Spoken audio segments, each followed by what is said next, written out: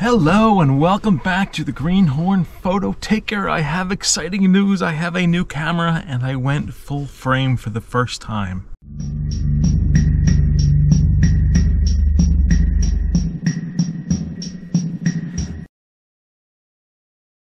So yeah, it's probably been about 3 weeks and I have the Sony A7IV, which I have grown to immediately love, at least for sports photography. So my daughter plays high school basketball, and that was the original, reasoning for going for the upgrade. My A6600 low light performance just does not work inside of high school gymnasiums. And what I found was I was having to use a 2.8 50, I guess the Sigma 18-50 inside a gym in order to get my exposure correct and not have too much noise. But a 50mm lens for sports photography it just doesn't work. And whenever I would try to put on my 70 to 350 telephoto, that aperture's 5 to 6 range, it just wouldn't work. And I found myself finally reaching a limit where my skills exceeded the capabilities of a camera. So I went out and got the Sony A7IV, and gosh, for indoor sports photography, it made an amazing difference literally immediately. And some of the shots I got from this camera, I know I'm a rookie at sports photography, but they are absolutely wonderful. And the team went on to win a state sectional title in New Jersey. And it was just an amazing moment, both for the girls and for me as a photographer, because the photos had so much meaning for me in the moment. And I was so glad that I made the upgrade. But why I'm here today, I've not taken this out in the field yet. I wanted to try to get some waterfall shots, but I didn't feel like hiking today.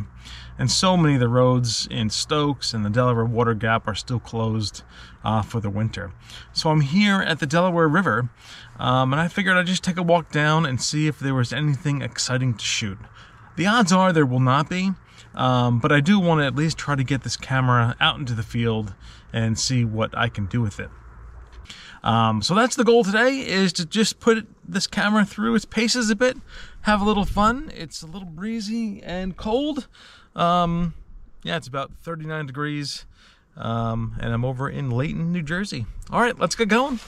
So I am just along Old Mine Road, and I've been to various sections of the river along this stretch of road, but never to this one exact spot. So we'll learn together what we see. Hopefully the shore is not too muddy.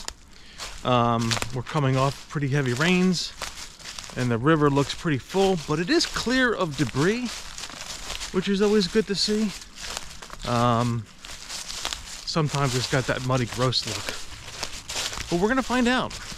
So again, using the old A6600, the widest lens I had was the Sigma 16mm, which is really equivalent to about 24mm on full frame. But I have a 16mm lens now with me, so I'm very interested to see what I can do with such a wide-ranging or such a wide angle lens. I'm sure I'll make some mistakes there too. Whoa, it is muddy. What's the best way to go down here? And this was unplanned. So I have a low camera battery and a low GoPro battery. So this is not exactly what I would call a scenic day or a scenic location. In fact, it looks pretty awful. But like I said, this is more of about a field test than to capturing anything portfolio wise. Now I am looking down there and I see some, you won't see it on the GoPro, so I won't even turn it around, some of that wonderful red brush with some white, looks like a birch tree sticking out of it. That might be something to try in a moment. But I'm gonna get out the tripod and maybe focus. Gosh, this is ugly. You know what? I'm not gonna take out the tripod. I don't know what a field test would prove in this location. Let's go back to the car and drive down the road a little bit and see if I can spot a pullout where I can get to those white birch trees with some nice shades of red undergrowth. So that ended up a bit of a bust.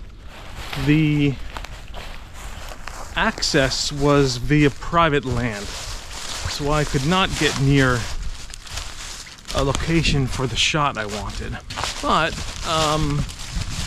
as I kept driving, I did notice out of the corner of my eye this flooded low entry point. Maybe it's a small pond that has excess water in it from the rain and snow. And I want to see if I can capture some of the trunks coming out of the water.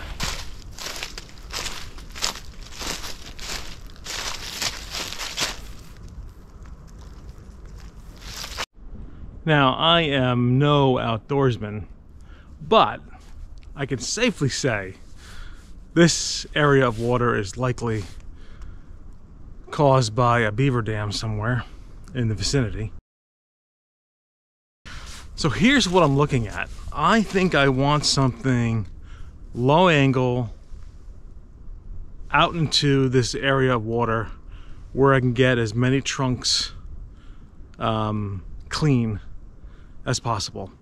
By clean, I mean not crossing, standing straight up in the water.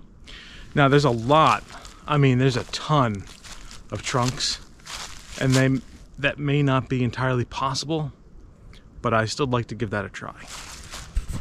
Oh, I was ready to proclaim that perhaps today was the day I graduate from greenhorn photography to verified amateur enthusiast photography. But that is not going to happen because I forgot my tripod mount and therefore cannot use my tripod. So I will continue to take some handheld. I've been doing that for about, I don't know, half hour now, and I'll post the pictures, but they are handheld and not what I was looking for today. It's raining out.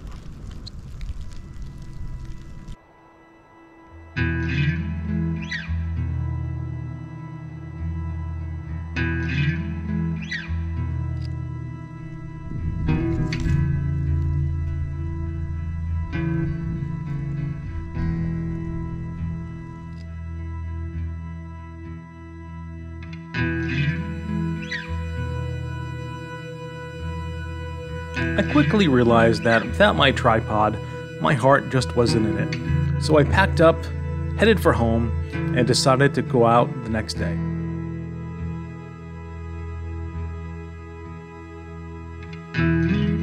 The following day, I headed back to the Delaware Water Gap, this time to McDade Trail near Milford, Pennsylvania, to try to take 2 time lapses of a gorgeous sky.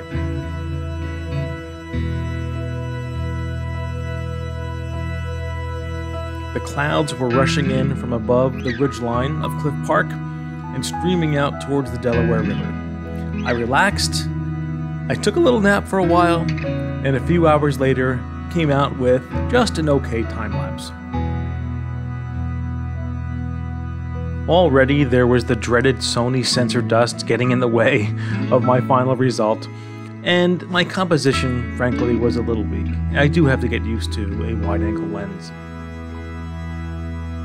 Overall, the 2 days, while not a success from a portfolio photo standpoint, I did thoroughly enjoy using the A7IV in the woods for the first time, and I can't wait to see what else I can capture with it. Thanks for watching. Get out and explore.